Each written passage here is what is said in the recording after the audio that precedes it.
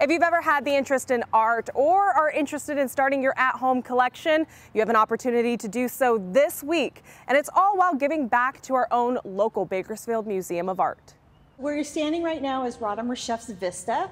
She collected native plant life and then took it and laid it out on the canvas and poured paint on top of it and then removed the plants from it. So this is essentially her love letter to Bakersfield. A love letter to Bakersfield, just one of many taking the form of artistic expression at the Bakersfield Museum of Art. Especially right here, you could definitely see that. It makes me think of the Kern River. Exactly, especially now, right? Yeah. She really tried to look at, when she came and visited a number of months ago, she tried to look at the different seasons of Bakersfield. Artists like Autumn Resheff getting their spot in the limelight thanks to Bakersfield MOA. And the museum makes it all happen through financial contributions through fundraisers just like ARTMIX. Tell me a little bit about ARTMIX and what comes with it. ARTMIX actually is a two-part event for us. The first part of it is our benefactor reception. That's where if individuals really want to find that very special piece of art, because it's all first come, first serve, they can do that. ARTMIX will feature work from regional and local artists, available through silent auction as well as an off-the-wall sale. This is, like I said, a great opportunity for people.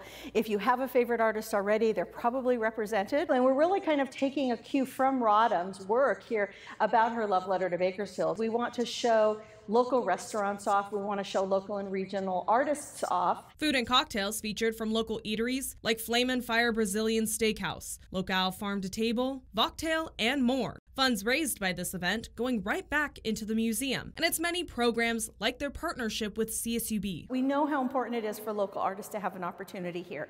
And our partnership with CSU Bakersfield, the Fine Art Department, allows us to do that. And from what I can see in this exhibit, it looks like there's a whole variety of different kinds of art that these students get to exhibit. I would say, you know, and that's the nice thing about CSUB is they really are trying to support artists, visual artists in all different formats. ARTMIX is happening this Thursday, and if you're interested, you can find tickets and more information in a link on our website, turnto23.com. For 23ABC News, I'm Veronica Morley, connecting you.